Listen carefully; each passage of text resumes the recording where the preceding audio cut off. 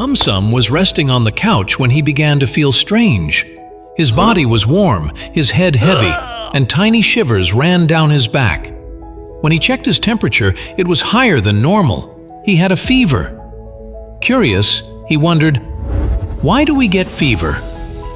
Determined to find out, AumSum shrank and entered his own body. He landed inside the bloodstream, where everything seemed chaotic. White blood cells were rushing around like brave soldiers, and tiny invaders called bacteria and viruses were floating everywhere. AumSum followed the white blood cells as they surrounded the intruders. They released special chemical messengers called pyrogens into the blood. AumSum followed the pyrogens as they traveled upward toward the brain. Deep inside, he reached the hypothalamus, the part of the brain that controlled body temperature. Normally, the hypothalamus kept the body around 37 degrees Celsius, but the pyrogens whispered a new instruction: to raise the temperature. Instantly, the hypothalamus began its work. Blood vessels near the skin started narrowing to trap heat inside. Muscles began to shiver, creating warmth from movement. AumSum could feel the body heating up like a furnace. He realized the fever wasn't just a problem, it was part of the solution. The higher temperature made it harder for the invading germs to survive and multiply. Leaping back outside, AumSum smiled proudly. AumSum was sitting quietly on a bench when suddenly a strange sound echoed from his belly. Shocked, he wondered, why does our stomach growl? Determined to find out, he shrank and entered his own body. He landed inside the stomach. The place looked almost empty, with only thin traces of food clinging to the walls. Around him, large muscles formed thick folds, and they were beginning to move restlessly. AumSum watched as they tightened and relaxed, pushing the space into motion. Suddenly, the brain commanded the stomach to get ready for food. The walls obeyed. They squeezed and churned strongly, just like they did after a meal. AumSum stumbled as the powerful muscles rippled around him, shaking the empty chamber. Air and leftover digestive juices sloshed together noisily, creating echoes that bounced from wall to wall. AumSum covered his ears as the growls rumbled all around him. He followed the vibrations downward and saw the small intestine also joining in. The walls of the intestine pushed and squeezed, sending ripples forward. This process, called peristalsis, was the body's way of moving food along. But with no food present, it only pushed air and liquid, creating even more rumbling noises. AumSum finally understood the reason. The body was basically preparing itself for food. With a gentle leap, AumSum came out of his body, smiling proudly. AumSum was enjoying a big meal of fruits and bread when he suddenly wondered, how does our digestive system work? His curiosity sparked. He shrank and slipped inside his own mouth. All around him, teeth were grinding food into smaller pieces.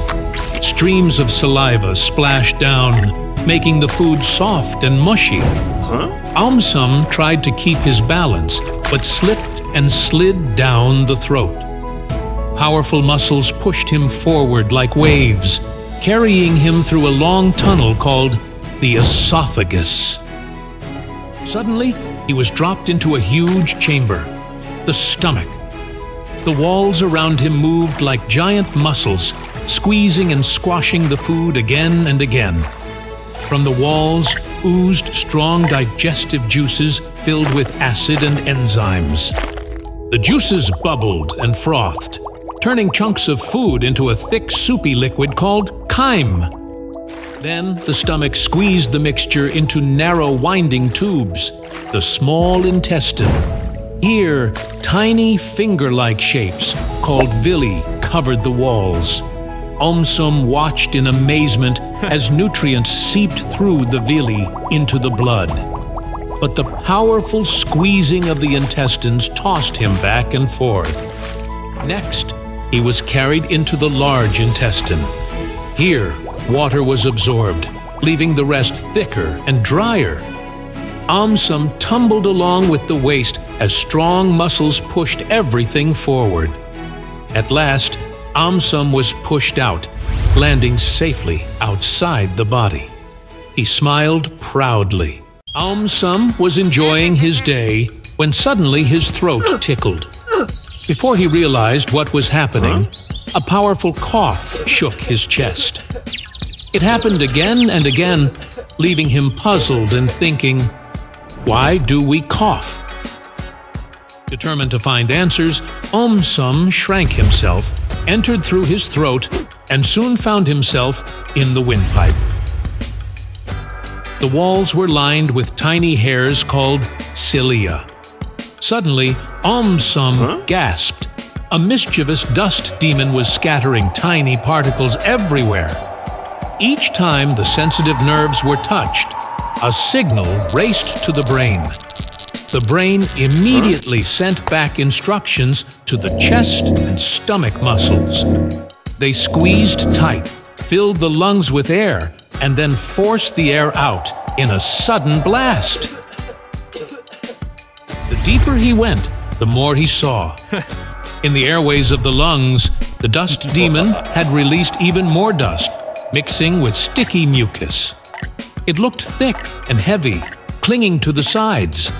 Suddenly, the dust and mucus trapped AumSum too. He struggled, but could not break free. For a moment, it seemed he would not escape. But the nerves sensed the blockage and sent another urgent signal to the brain. The brain ordered the chest muscles to contract sharply. Air filled the lungs, pressure built up, and then a forceful cough blasted through the airway. The dust demon was completely blown apart, and AumSum was carried out with the rushing air.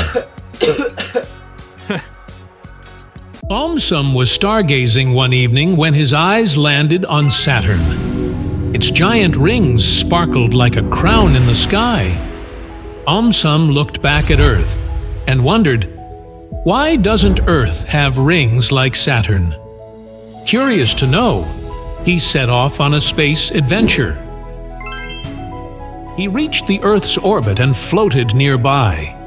Suddenly, AumSum felt Earth's strong pull tugging at him. He realized that if rocks or ice drifted close to Earth, gravity would pull them inward. Instead of staying as rings, they would burn up in the atmosphere as shooting stars or crash down as meteorites. Then, a glowing portal appeared, carrying AumSum back to the early days of Earth. He saw huge chunks of rock and dust swirling after a giant collision. For a moment, it looked like Earth might form rings. But as time passed, the pieces clumped together, growing larger and larger until they formed one big companion, the Moon. Long ago, icy moons or comets wandered too close to the giant planet.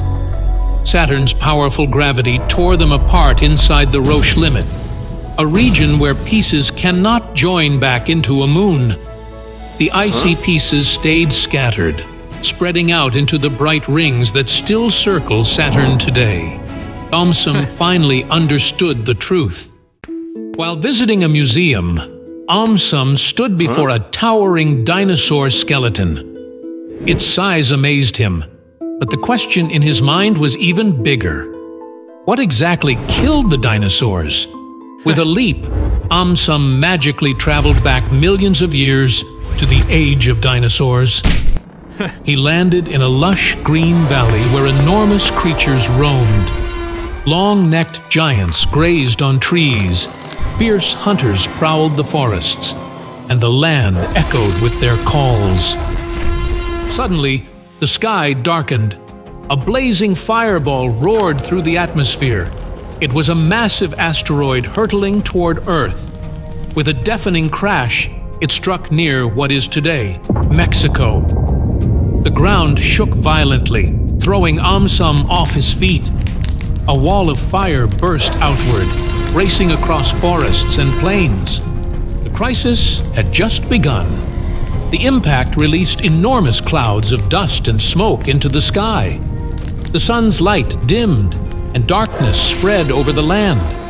Plants withered without sunlight, and soon the giant herbivores had nothing left to eat. As they weakened, the hungry predators also struggled to survive. AumSum watched sadly as the once lively world grew silent. But the asteroid was not the only cause. Volcanoes erupted across the planet, spewing ash and gases that made the air even harder to breathe. The Earth's climate grew colder and harsher. The dinosaurs faced disasters they could not escape. Back at the museum, AumSum looked at the skeleton once more. Now he knew the truth. AumSum was sipping a fizzy drink when suddenly a loud burp escaped from his mouth. Embarrassed, AumSum wondered, "Why do we burp?" Determined to know, AumSum shrank and entered his own body. He landed inside the stomach. The place was busy, bubbling with liquid and food. Around him, waves of muscles were churning and mixing everything together. But what caught his attention were pockets of air rising up through the mix. AumSum tried to find out where the bubbles came from. Some had entered when he swallowed food too quickly. Others had formed from the fizzy drink, releasing carbon dioxide gas inside the stomach. Suddenly, the brain sensed the pressure and sent a command. The stomach walls tightened, and the esophageal sphincter valve at the top of the stomach opened briefly. AumSum stumbled as the trapped air shot upward through the food pipe. It roared through the throat, and with a final burst, escaped through the mouth. Outside, it was heard as a burp. As another bubble rose, AumSum clung to the moving walls. He saw that burping wasn't random or useless. It was the body's way of getting rid of extra air that didn't belong in the stomach. If the air stayed trapped, it would only cause pressure and discomfort. Leaping back outside, AumSum smiled proudly. AumSum was fast asleep one night when his dreams suddenly twisted into frightening shapes. He found himself running through endless shadows, chased by creatures that made no sense. He woke up with his heart pounding and wondered, why do we get nightmares? Determined to find out, AumSum drifted back into sleep and floated deep into his own mind. All around him were glowing bubbles of thoughts and memories. He entered a vast chamber where dreams were created. At first, the place seemed calm, with bright colors and playful scenes dancing in the bubbles. But then the shadows stirred, and from the darkness rose swirling waves of worry and stress. The shadows swept across the chamber, tossing broken memories and scraps of fear into the dream chamber. Peaceful pictures warped into strange, scary scenes. AumSum tried to steady himself, but the shadows grew stronger, feeding on every anxious thought. The chamber spun into chaos, and AumSum was pulled into a whirlwind of nightmares. He tumbled through the storm, chased by twisting shapes, each one built from fragments of his own memories. Then, AumSum noticed something important. The brain sometimes mixes worries or stresses into dreams, turning them into nightmares. By testing scary situations, the mind learns how to stay alert and safe. With this realization, the storm of shadows began to fade, and the dream chamber slowly brightened. When AumSum awoke, he was smiling proudly as he had solved the nightmare mystery.